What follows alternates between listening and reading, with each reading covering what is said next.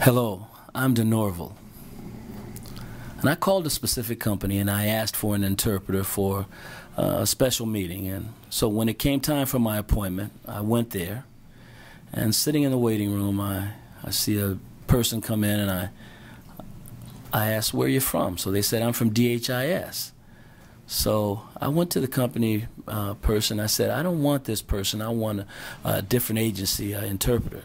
So the company representative said, "You can't dismiss this interpreter. We can't get another interpreter because DHIS has an exclusive contract." So I said, "Oh, I can't get another interpreter? Okay, fine." I just left.